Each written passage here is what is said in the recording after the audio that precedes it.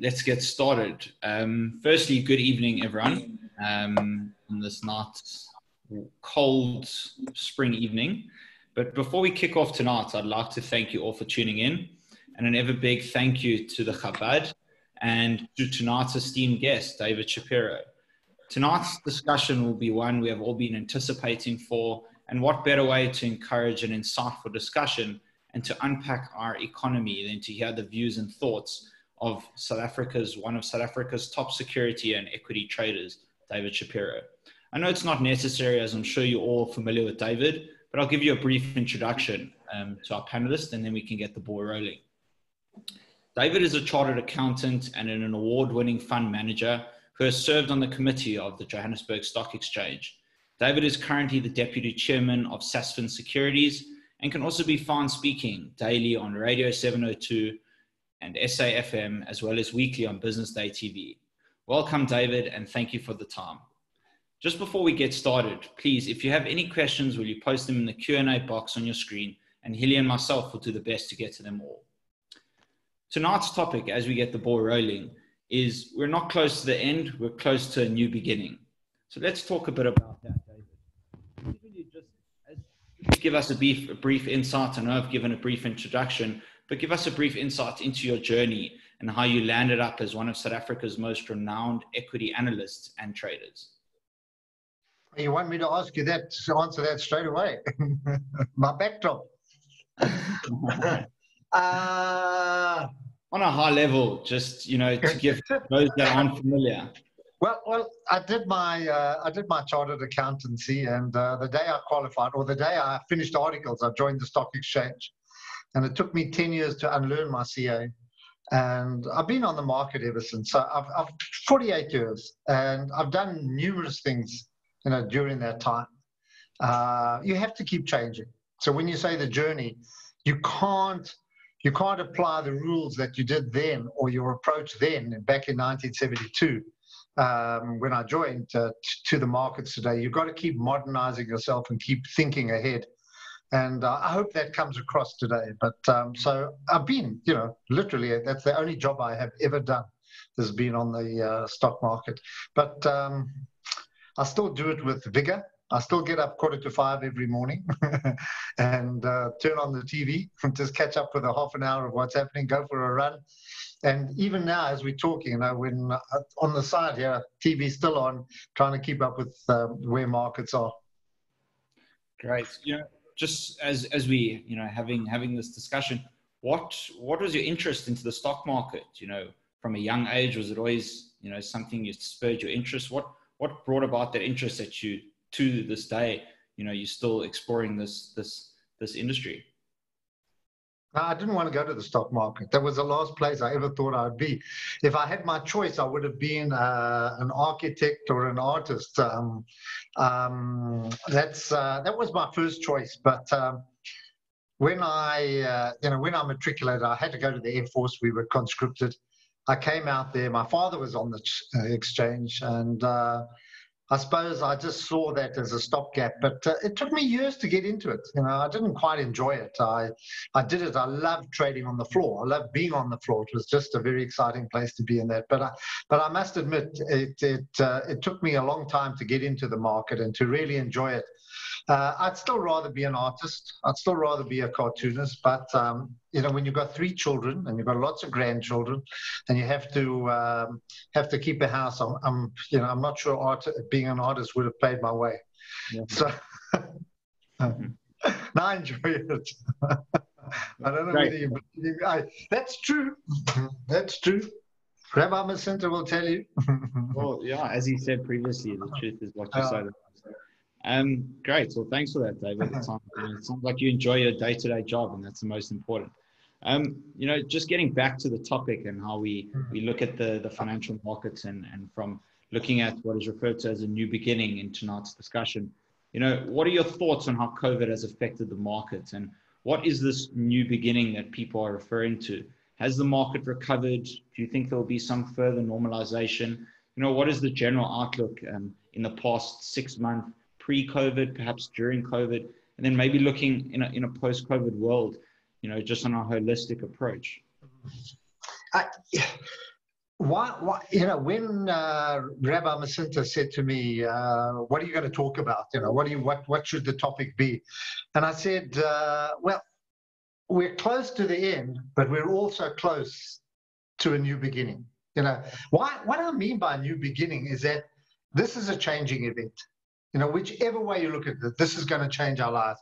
We're going to think differently. When we come out of here, we're going to think completely differently. We're not going to think like we did before. We're still going to fly. We're still going to go and eat in restaurants. We're still going to go to theater. We're still going to go to sporting events. That's not going to change. But I think we're going to be a little more conscious of the person sitting next to us or breathing down our neck, or a little more careful when we go into a public toilet. We're going to wash our hands a little more. So there's going to be a whole new health regimen. There's going to be a whole new look on how pandemics spread and issues like that. But the other thing is that when we come out of this and when we say new beginning, and I'll come on to that, our offices are going to be smaller. We suddenly realized, hold on a sec, why have we had all that space? A lot of these have been spoken about before as well. Why do we have to travel for business? This is fine. I can communicate with you. It's great to be with you, and there are going to be times when we've got to get together around the table. I'm already finding strain in things that we're doing. For example, today, I had an IT problem. To start sending me instructions, look for the little arrow here, look for that, it drives you mad, whereas you can just get an IT person to come in and sort it out.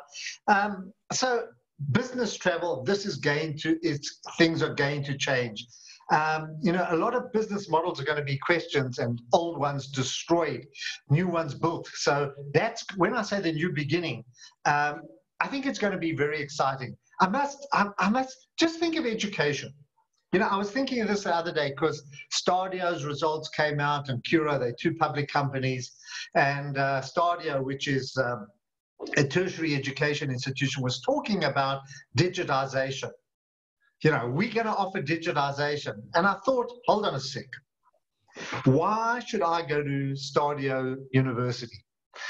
What happens if Yale or University of Oxford University, Cambridge, Harvard, any of these big, Northwestern, you name these huge overseas institutions, suddenly start offering me a course in the same way as I'm talking to you now? Would I rather do that? And you suddenly realize what brain power can be brought to us by the technology that we're using now and how that's going to change it. I've been watching because I get all your webinar invitations, etc. Just have a look how this has opened up your world. I'm talking to the Rof now, to Rabbi and say, look how it's opened up his world. Every night some other conversation taking place which people are adhering to. So those are the kind of things when I say it's going to change. It's going to change, quite rapidly. The one thing that worries me, Orion, though, on a negative side, is the poor nations are going to fall behind. The poorer nations, yeah. Because if they cannot afford data, if data is not ubiquitous, easily available, if you haven't got the machinery, if you haven't got high-speed Wi-Fi, if you haven't got the technology, a laptop or or even an iPad or something like that, you're going to fall behind. And that's the downside. That's the worrying side of this technological fast track that we're seeing now. That worries me more than anything is that the rich, and I'm talking the richer nations, are going to stream ahead of the poorer nations. That's a downside, but it's going to happen, and it's going to be for the poorer nations to pick up. So I think in a nutshell, I think those are the kind of things. Those are the changes that are going to happen. So business are going to have to look at themselves and say, hold on a sec, what's going to happen? We're surviving now. We're trying to get out of survival. That's all we're trying to do. But when we do get out of survival, will the old model still be relevant, or are we going to have to change it? No, that's very interesting. David, I can't help to, just spur on something you said earlier in relation to developed economies as opposed to developing economies. Currently, we live in such a, developing country that's in this inequality difference. Do you think COVID's going to spur that even further, Yes. and cause such a huge differential between those imbalances. And then I can't help to think on an educational side, as well as a corporate side, how that might affect that disparity. You know, so I suppose you mentioned a lot of positives on a COVID, you know, having, you know, non-travel and a lot of, you know, nice positive spins. I suppose some negatives that you have are obviously the access to information for these developed countries. But, you know, from an educational standpoint, as a young businessman myself, looking at an engine room, or in inverted commas, engine room environment, you know, the lack of having that human interaction, especially for perhaps students that are in first year, second year, and aren't familiar with these environments of learning online. Do you think, you know, what are your thoughts on that? When I spoke about education, it's more tertiary. It's more postgraduate, perhaps for rural people in a rural situation. You know, you're a farmer or you've got a factory out in wherever in a rural area, and you'd like to educate yourself and you'd like to do it. Yes, it opens up that. But for kids now, for kids, you need the development. You know, you develop in the playground. You develop in the playground. You know, I loved team sport. You know, if I'm an old man today and I'm getting on in that, but the only thing I miss about youth was playing soccer. You know, when I played for Wits, I played at a very high level, and I could play 3 games a weekend. And I mean, even though I was, you know, I love to be with people. I saw you're an Arsenal fan.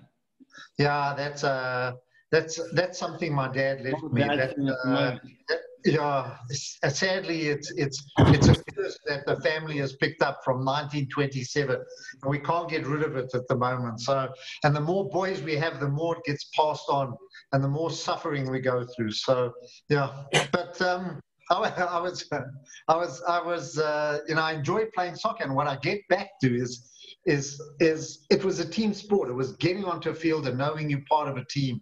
And some days you had bad days, some days you had good days, and so on. And I think for kids, it's so important for their development to be able to, you know, they kid around in class. In fact, when we started with lockdown, we deal with a chap in UBS. His name is Laurent Guggenheim. He's a lovely man. He's been in this. He's a very, you know, very religious man. And his family have been in Zurich, I think, for 300 years and everything like this. And he showed me, it was in German, but he had to translate of his daughter, you know, what she missed about Pesach, because she couldn't go to Pesach, what she missed about school. And she said that. She said, I miss kidding around in the class. In other words, with her friends. You know, they miss that. And I think it's very important that you have that part and we don't lose. And I think there are going to be kids who are going to be, you know, left alone and suffering as a result of it. But we can't let it go. And the floor, I learned my trade on the floor. And yeah, exactly, from the floor, I suppose. You know, in a trading environment, you rely on that information coming in all the time. You were never alone, and that was the best part. It was interacting with the dealers. You know, you learned so much about life.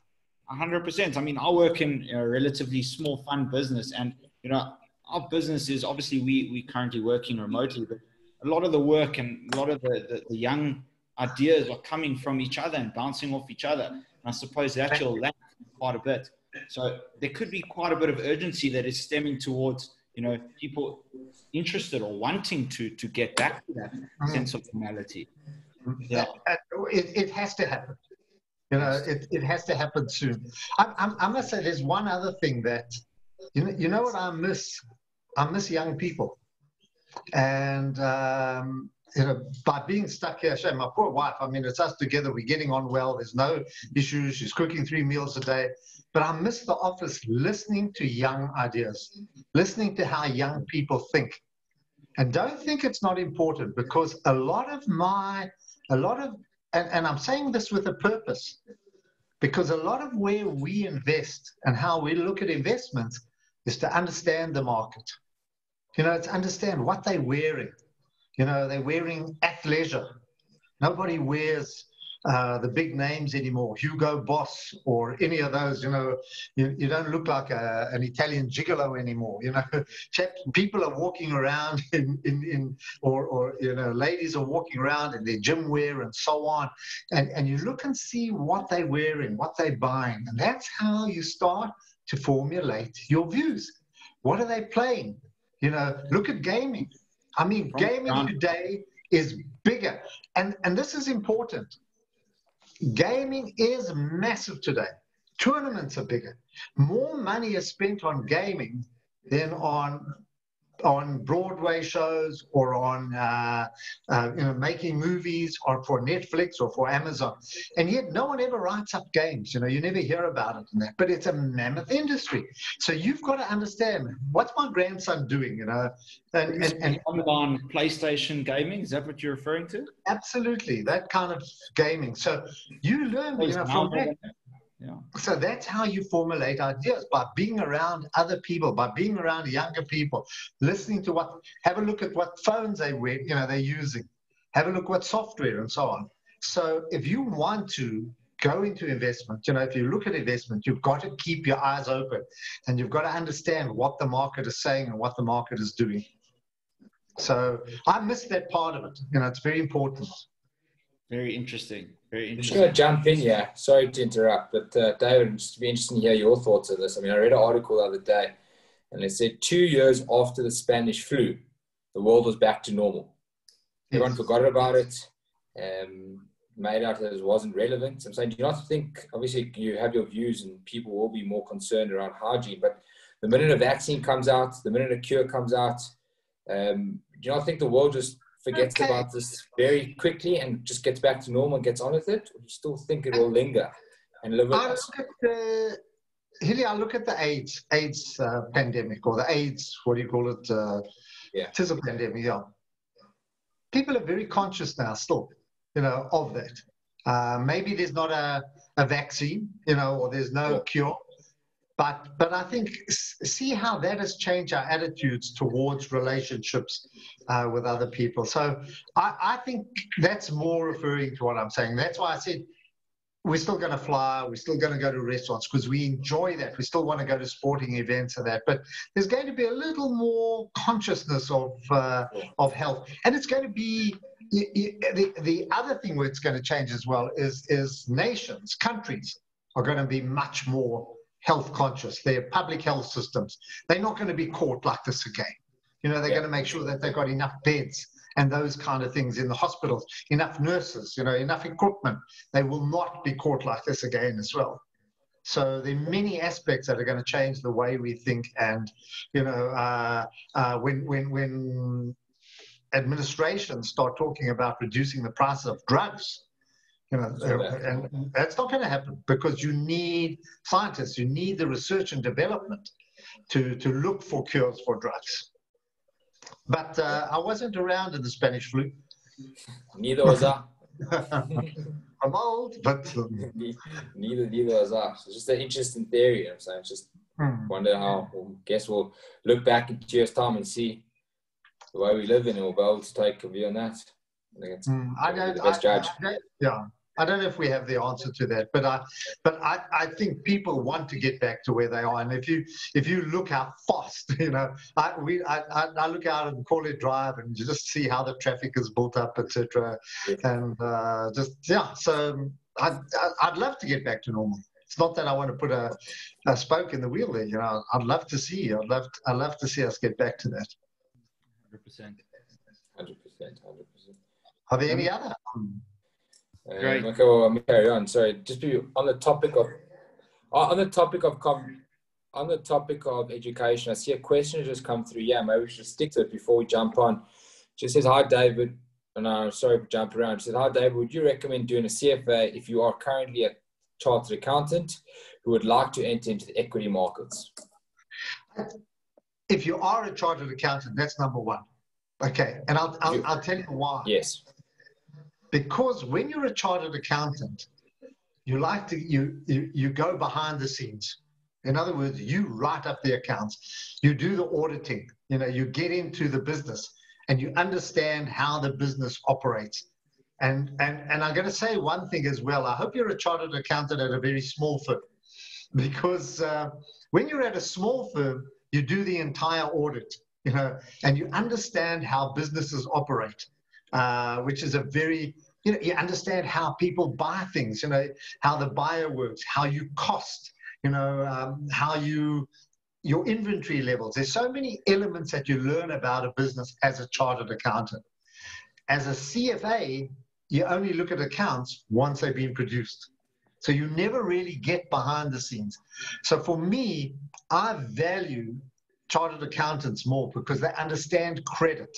They understand the granting of credit. They understand the liquidity of a business and the problems that businesses go through. When you're a CFA, it's the other way around. You become a certified whatever it is, financial analyst, and it teaches you derivatives. It teaches you all these instruments of mass destruction. These all the different ways of gearing yourself up and exploding the whole financial world. So there's a lovely story. I've written a story for Stan Smukler's Rosh Hashanah magazine, and it's in my day, in Rabbi Masinta's day, in the olden days, all the clever people used to become lawyers. They became scientists. They became doctors. They became professors. The bottom end of the class, they went to the insurance companies and they joined the stock market, and they were quite content. People would phone and they would give good advice, and they did their job honestly, and etc. Then came the internet, and all of a sudden, you realize, hold on a sec, markets are changing. They're now electronic markets. We can now program them. We can introduce algorithms. And suddenly all those scientists decided to come and join the stock market. And that's what happened. That's how we got 2000. That's how we got 2007, 2008. It was all those algorithms that absolutely bombed. So we're saying, listen, clever boys, go back to being scientists now. Go find cures for COVID-19. Go find cures for that. Leave the markets to the schmucks, to the bottom end. Oh, not so easier for them. And David, I think you just touched it. Algorithmic trading. I think it's becoming more prominent in today's terms. Is that going to remove the need for stockbrokers? Is that going to remove the need for picks? What's your view on this? And how successful are they? It's very interesting. Markets have gone through a complete metamorphosis. They're completely different. When I joined in '72, we had a lot of private clients. The whole structure was different. People would phone us up and we'd give them advice over the phone and so on.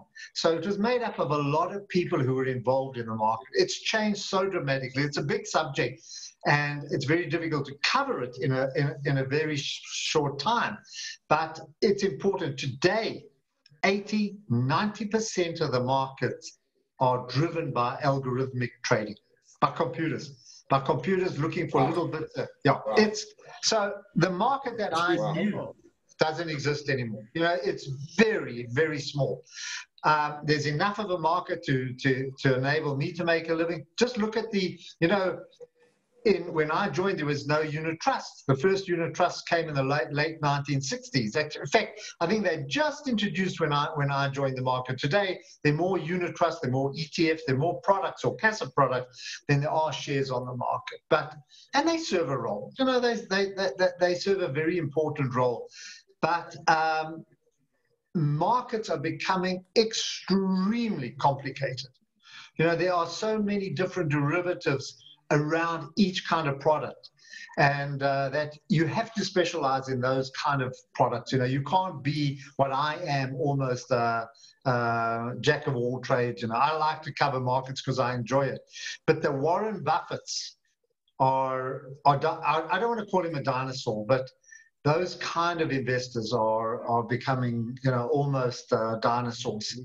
That kind of approach, etc. It is so specialized and so big. And remember, it's global. I very seldom trade on the JSE today. We're hooked up. I can sit here now and with New York open, and I can deal in New York and literally at the press of a button. So it's changed dramatically, but algorithmic trading is massive today, massive, massive, and the huge amounts of money behind it are just ginormous, gigantic. Wow. Even the JSE, there are, if you monitor like I do, volumes every day, there's a lot of balancing that takes place in the last 10 minutes. In many cases, a third of the trade on the JSE takes place in the last 10 minutes of trade. It's balancing the ETFs and doing all those trades. There's nothing sinister about it. It's just the way markets work today. And David, where's South Africa in this algorithmic, journey? We're losing our momentum. We're not as big as we used to be. I think there are a number of reasons. Our market is getting smaller and smaller all the time. If you look at the composition of the JSE, Naspers, Prosus, some of the big companies, British American Tobacco, AB InBev, Richemont, and none of those do business in South Africa, make up 50% of the market, a handful of shares. So all those businesses that we talk about that you see, that you come face to face with in your daily life, etc., count very little for the market. So it's made up of, the huge international. Sorry? You're saying it's highly concentrated. Very concentrated. Right. So if you look at the JSE, if you look at the All Share Index or Top 40 Index, it's made up of a handful of shares that dominate. Process, that's Naspers, which is 10 cent. So it leaves very little margin for smaller businesses. What's happened as well, it's a tragedy. It's a tragedy because just going back to when I joined, we were the resource capital of the world in those days. There were 40 different gold mines listed, numerous diamond mines and coal mines and platinum mines and mining houses and industrial businesses, furniture manufacturers, clothing manufacturers, blanket, you name it, textile. So we had a much broader market, much broader market without any clear dominance. Anglo America was a big firm, but that's changed. It's global as well. There's moans and groans today about the power of the big tech, of the FANGs, of what influence they're having on the market. It's nowhere near as pronounced as it is here in South Africa. But the JSE is losing its muscle. So on that note, I'd like to pick up on that discussion. We've seen a large amount of volatility in both a positive and negative direction. Just to revert back to, as a result of COVID. From a positive perspective, we saw the likes of international businesses, as you've mentioned, Amazon, Google, the FANGs, Apple, Netflix, taking off, and these online businesses really kicking off during this period. Can you explain why there's such a disconnect in the American stock market to the economic reality? Stock markets perhaps at a pre-COVID levels, but unemployment at such a high. Perhaps relating it to somewhat of a South African context. How does that look in the stock piece? Yeah, it's a lovely thought. It's a lovely, and I always say, hold on a second. 5 months ago, we were worried because the market was collapsing. Now we're worried because the market's too high. I'm saying, listen, I'd rather be rich and worried than poor and worried. You know what I mean? It doesn't matter. Yeah, the markets go. And you're learning a lesson now. You're learning a very important lesson in markets, as they go up. Why are they going up? Look, there are a number of reasons. People are, first of all, we're very resilient. We're incredibly resilient people. So we now start to... Can you hear? Sorry. Yeah. You're saying very resilient as a country or just generally? No, generally people are resilient. So they soon start to move or shift their thoughts more to the cures than the infection rates. We don't worry about deaths anymore. Okay, so it's very important. What's also happening now is that as economic activity starts to come back, so we're starting to see it come through in the numbers. We're seeing employment pick up. Yes, might be, and I'm talking globally, okay? It might be at a very slow pace or a slower pace. It's erratic, it's patchy, but it's moving in the right direction. It's going in the right direction. We are getting towards a cure. There's no doubt that a cure is going to come.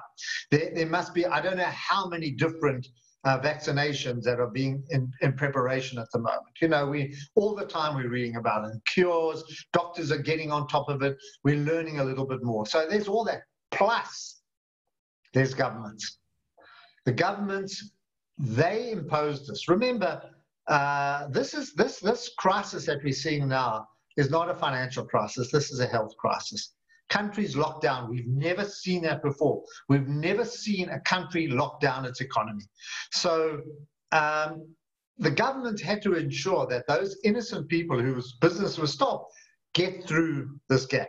In other words, that there's a bridge for them to get through. Plus, they've got to ensure when the economies come back that there's enough stimulus to keep this momentum going. So we've seen massive amounts of stimulus being introduced by governments, you know, as you know, particularly the US. But it's not only them. Bazookas have been fired by the Europeans. They've been fired by every nation.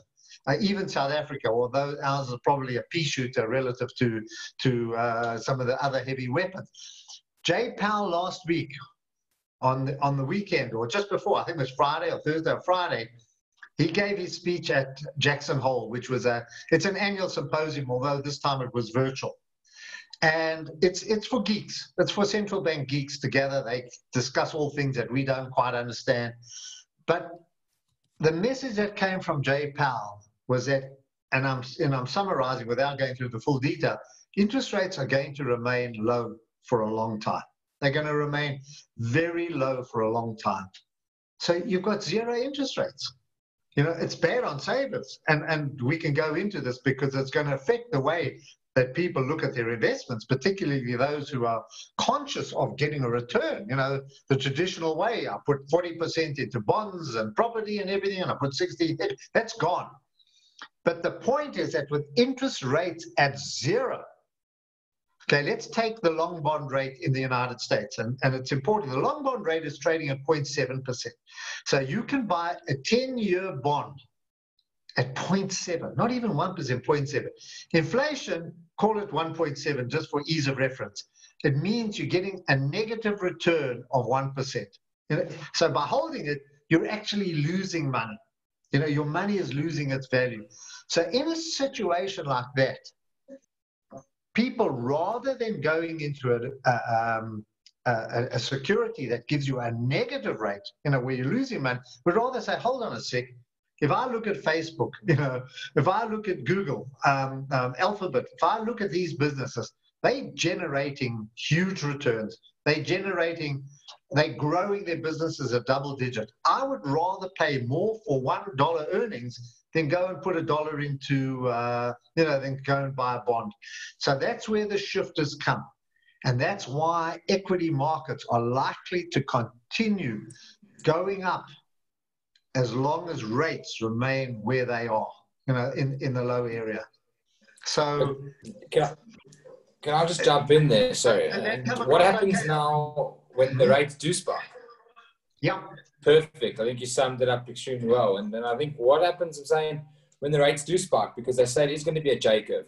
So interest rates are going to remain low for as long as possible. But then when it does kick, it's going to kick hard. So what happens, I'm saying, what happens then? It's a good question. No, it's a very good thought.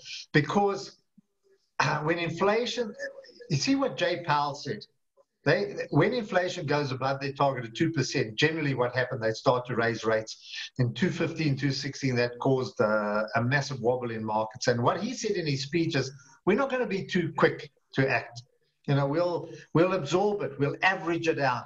So now what markets are going to watch very carefully for is the inflation rate. They do want, America wants a bit of inflation. And we could go into that as well. Why do you want inflation? Because prices go up. As prices go up, more people buy, blah, blah, because they fear that prices are going to go up, so they continue to buy, which is the opposite of deflation. When you think prices are going to fall, you don't want to buy, so economic activity stops. But the point is that will happen, and we hope it does happen, that inflation starts to. What is inflation? Inflation is there's greater demand than supply. That's all it is. Look, there are other kinds of inflation where a price goes up of a metal, which might be artificial and it causes kind of inflation, like the oil price. Yeah, but broadly, inflation is there's more demand than supply, and I think that's where governments would like to go to, where we absorb the excess capacity in markets, and we absorb the excess capacity that there is through demand, through spending, through consumerism. Get economies back on their road. So we pray for the day that rates do start to go up.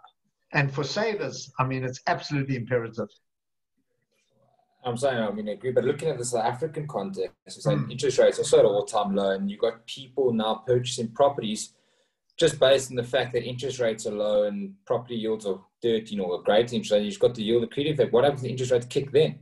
Then can that lead to a mini housing crisis, a mini property bubble?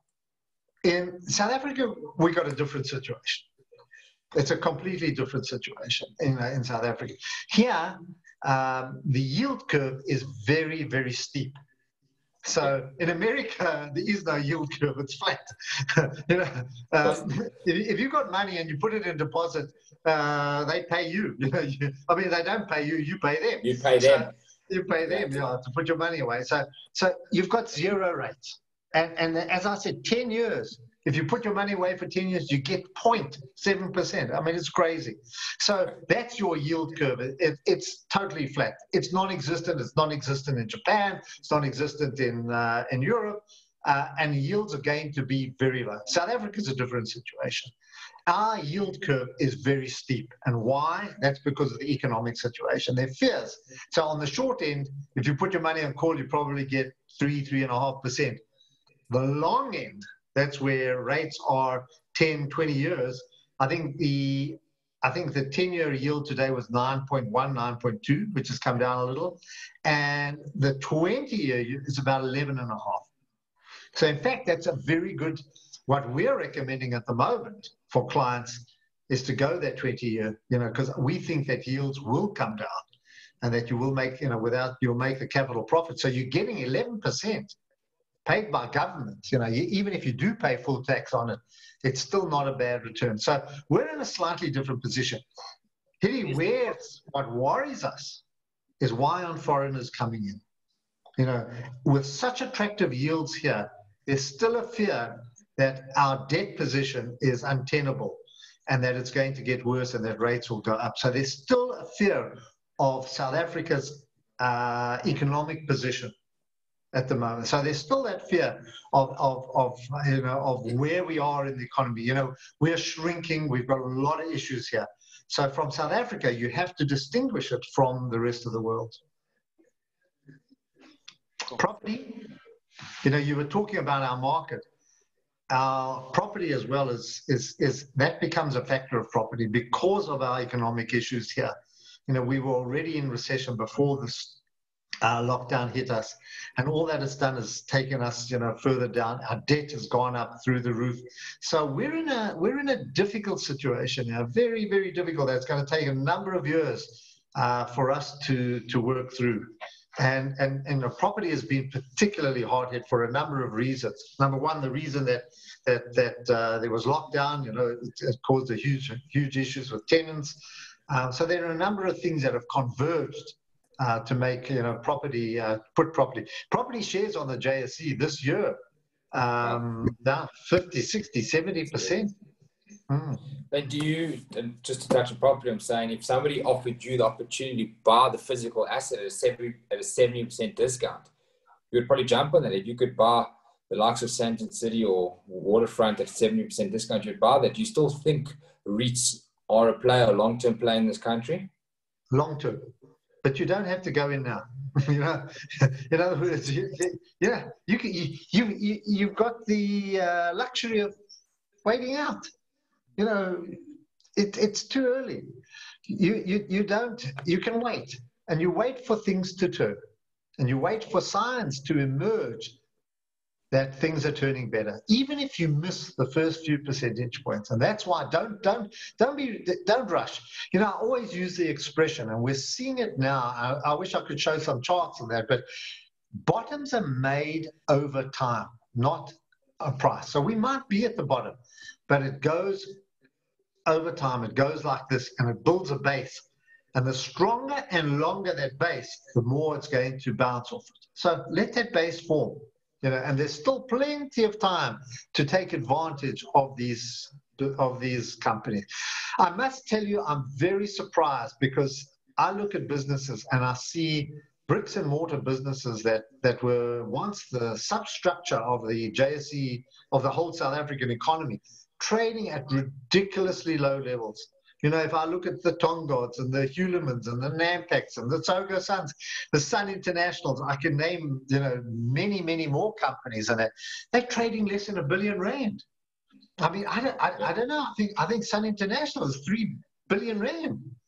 Think of the property at you know, in Pilansberg, whatever it is. It's crazy, but don't be in a rush. You know, just wait. You've got them earmarked. It's a pin in your head, you know what I mean? You just you put a pin in it. Wait, just wait for conditions to start to alter, and even if you miss it, you'll get plenty of opportunity. Do investors have that confidence to sit around waiting? You know, they haven't got patience. You mean? Yeah, that's number one. Just you don't have to be impatient. Just be patient. It's you know, you can sit for months doing nothing. Don't always, you know, you don't have to be the first in. Just sit there and relax. Put your money away, put it elsewhere, and you'll get plenty of opportunities. See, there's lots of comments coming through around Bitcoin. You say put your money elsewhere. Is that somewhere you put your money in? I don't understand it. If I understood it, you know, I'd put my money there. But I don't understand it. I don't even get past the first chapter, you know, when I start to read about it. So for the moment, if you've got the compulsion, you know, you can buy gold if you want. And I'm not a gold bull, believe me, I'm not a gold bull. But with zero interest rates, the cost of holding gold, and I also watch headlines. There's another thing that you must watch if you want to learn. Listen to headlines. You know, read what the headlines are saying. So if everybody's saying buy gold, buy gold, buy gold, you know, and they're all fund managers say, well, okay, I'm going to buy gold because whatever it is. So you know, for whatever reason. But I don't understand. But I must say, blockchain, Bitcoin, down the line, there will be a place for it. You know, I'm not dismissing it, by no means dismissing it. I'm saying that kind of technology, it will be used, it will find its place. You know, at the moment, we don't quite understand it. So, you know, from my point of view, at my age, I'll leave it to the youngsters. I'm sure at the Seder table that will Bitcoiners be discussed for the last whatever, you know, so if there is a Seder table. I hope so. 2021. You can bet they're going to talk about the market. Yeah. 2021, that's our goal, is to get back to the Seder table. David, I've got a question on a you know, more personal side. You know, we're chatting about crypto and it's more the alternative sphere. What are your thoughts on, you know, alternative investments in this equity market that we're looking at? You know, investors seeking that sort of growth and that alternative sphere, you know, hedge funds and these sort of alts? You know what I find, trading is difficult. Trading is, you know why? Because you're taking on a sophisticated computer that can think. I can't give you a mathematical equation of how fast it thinks and how fast it can process data. That's what you're taking on in the world of hedge funds, you know, and it's I'm not sure that on balance, I'm not talking about one or two, that there's a huge profit to be made there. in hedge funds. There's some very smart traders. Where the difference is that, between us and them, I'm a long only. I just buy things. If something's too expensive, I don't want to go. I just go into cash and I sit back. I don't go short, because short is finite. If you buy something at 100, you can only get it. It could go down to zero. If you sell it at 100, it can go down to zero. You can make a profit. If you buy it at 100, it can go to 1,000. As we've seen with Tesla, as we've seen with Zoom, as we've seen, Zoom went up 30% today. I think it's up 500% since the beginning of the year. I mean, it's incredible. Now, Tesla's just not far behind as well. But trading is exceptionally difficult.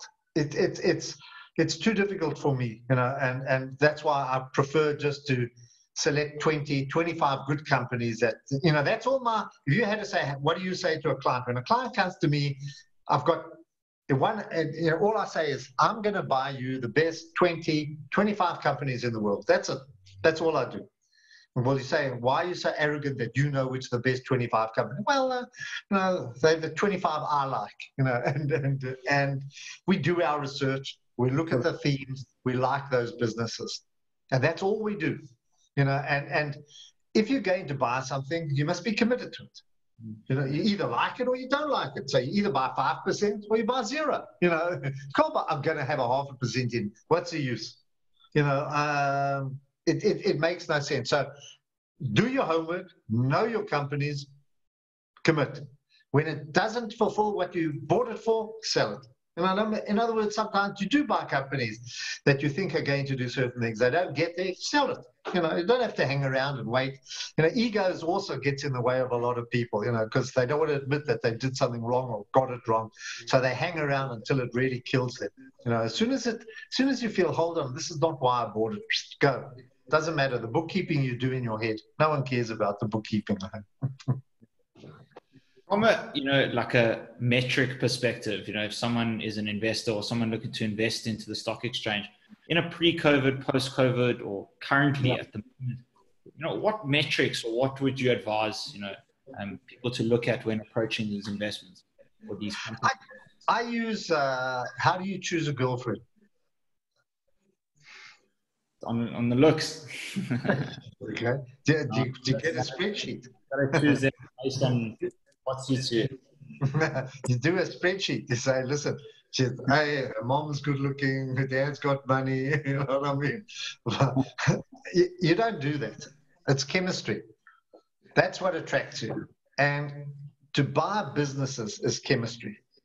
You've got to understand the business, and you've got to watch it for a long time and build that relationship.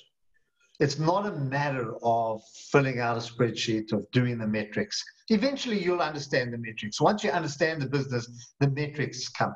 You ask yourself about the business. What does it do? What does it sell?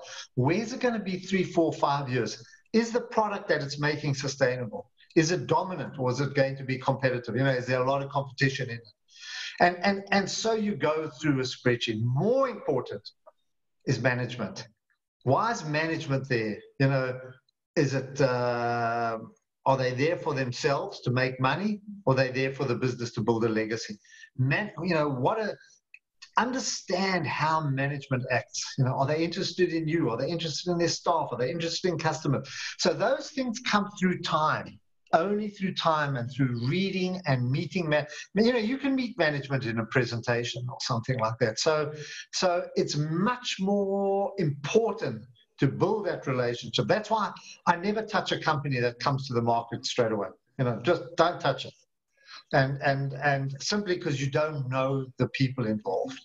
It takes time to understand whether you can rely on what they say, when they come out and so on. And whether you can buy their balance sheet on the corner, because believe me, I'm in a CA. We know tricks, boy. It's a matter of, as you say.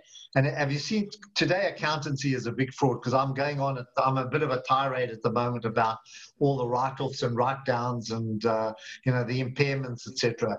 Because you just do a journal entry and you hide all your mistakes. So I'm a bit of a issue at the moment. But you've got to understand businesses. You've got to build that relationship and understand and feel trust about them. Yeah, makes sense. I think I'll jump in, Ryan, if you don't mind. And David, it's a statement made, I think, by Stephen Costa, and I'm sure a lot of other people, that said, never waste a good crisis. I think it was Winston Churchill who first said it. I can't remember the top of my head. Never waste a good crisis. And I'm sure there are a lot of opportunities, and I'm sure people have made some money in these difficult times. Those people and those businesses that work geared to fulfill the need of COVID, do you think it's sustainable? Do you think they're still going to look at the likes of Zoom, the likes of these other businesses that have done extremely well? How sustainable do you think it really is in the post-COVID world? And then again, what sectors would you recommend people look at, for opportunities and in a private capacity and in a listed space? I think the digital economy that was already in place before COVID hit us has just been accelerated. Just think of us. Just think of me here touching buttons and talking to you. I never knew this before we started. We've learned a lot of skills. And what's happened is it's forced clients and customers and people to upgrade their skills in technology. Suddenly, what was an obstacle is no longer an obstacle. Or what was a barrier to entry is no longer a barrier to entry. So it's opened up a lot of things in a lot of worlds. The digital economy, we're going to get a period when the vaccine becomes ubiquitous. It's everybody gets it, and we get back to normal life. You're going to find a little bit of rotation out of tech stocks back into those stocks that were ignored, the leisure stocks, the airline stocks, the banks, some of the energy companies, and so on. That will be short-lived. The digital economy that we know is going to continue. All the companies that we are buying, whether it's Amazon and so on, are going to continue. They are so powerful. They are so big. They've got so much money that they can maintain their dominance. I know everybody wants to break them up. But where I'm getting to is that there's a next movement coming. So that's still going to continue because of where we are. The streaming, the gaming, the entertainment. That momentum is only gathering pace now, and it's not going to stop. The next is 5G, and that's a game changer. 5G is a game changer. The headlines today were that Apple have told their suppliers, that they want 75 to 80 million, I think, 5G phones. When you get a 5G phone, you might delay for a year, you might hang. This is not 4G plus 1. 5G is not 4G plus 1, it's 5G, which is, the transmission of data at a rate significantly faster.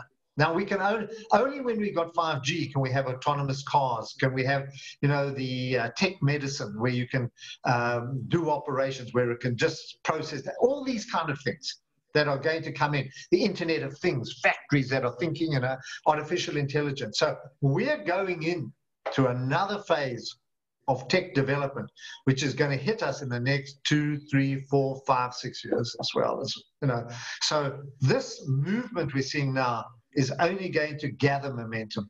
The cigarette companies, the booze companies, all of those are going to fall by the wayside as they struggle to get the kind of dominance that they used to get, the branding power. That's because of the internet. There's just so many more products now that those companies we knew are just going to fall away. So I'm saying that this is, when we talk about this, it's the start of a new economy. This is going to go on for a long time. This is just going to gather momentum as technology improves. And we haven't even touched medical technology, which is just, and it's not necessarily a cure for COVID. It's just the kind of machinery that's going to come, with technology. So I for young people like yourselves, I think there's just wonderful opportunities, to get on this bandwagon, to get onto this train. And benefit and skill in that kind of area. Yeah, the jobs of the future will be interesting. That's for sure. I think just make sure your kids make sure you put your kids there, you know. Don't let them become... Don't let them become accountants like us. It becomes redundant. We're not going to be needed in the future. Give them a bit of anxiety. Yeah, I know. David, I mean, I could chat to you for hours, and it's been absolutely inspirational. I think there's one more question, just before we got to end off, and it's just relevant to us, saying, why is the rand strengthening, and is it sustainable? Yeah. You know, the rand strengthening because the dollar's weakening. Full stop. It's got, we try and correlate it to a whole lot of things because all those past correlations are gone. You know, where gold went up, the rand would go, it's just been all over the place. But you'll track it to the dollar. The dollar's under a lot of pressure at the moment. And it wasn't under pressure. You know, when COVID started, when lockdown started, everybody fled to the dollar. You know, we pushed the dollar up. Now what's happening is things are easing, and also interest rates in the US are coming down, and people are feeling better about other areas of the market. The dollar's starting to unravel a bit. I wouldn't back against the dollar. You know, I wouldn't get too carried away, but I see the euro's about 120, and it's picked up from where it was. The pound's picked up, and so on, and the rand is kind of picking up. But we've got a lot of issues here. You know, South Africa has got a lot of our debt. Our debt levels are increasing. You know, it's becoming more. Our growth rate is falling. So against that, we're facing quite a few hardships here. So I wouldn't. The rand can improve if global markets do continue on the path. The rand can improve quite dramatically. Remember, we were 14 at 1st of January, eh? 14 to the dollar. Wow. You know, we're now about 16, I don't know, 70, 16, 80. So we're down about 20% since the beginning of January. So there's quite a bit of margin for us to improve. But I think over time, I think the weakening bias will continue. But it's purely the dollar. It's those algorithms, because it is an algorithm. Messing up everything. Yeah. When the dollar goes down, the rand goes up. No one, we all think that they're clever chaps sitting on desks in fancy offices, all over the world that are looking at our politics and understanding what Cyril's saying and the Zuma issues. Nah, they don't care. It's got enough. They don't care. With them, it's they just created the arbitrage. It's a mathematical equation. Take advantage of the arbitrage. Absolutely right. So don't put too much intellectual intelligence on all these chaps. And they're all CFAs. Oh, that's a comment for our viewer. You might have changed his view. You can't end up like that. I mean, Dave, I think we've run out of time. Like I said, I could talk for hours, and it's really, really been inspirational and just insightful. And already got 1 or 2 messages just from some viewers to say thank you for this evening, thank you for hosting it, and thank you to you. So thank you very much for your time. I mean, I've thoroughly enjoyed it. I'm sure Ryan has, and all our viewers. And it's really a privilege and honor to have you on tonight. And hopefully we'll be able to do it sometime soon again. With pleasure. Lovely to be here. Thank you. Amazing. Thank you. Thank you. And to the Rob who's probably sloughing there behind the picture. Absolutely not. I'm not saying absolutely with open ears here. Thank you, David. Thank you, David. Okay. Amazing. Cheers. Thank you. Cheers.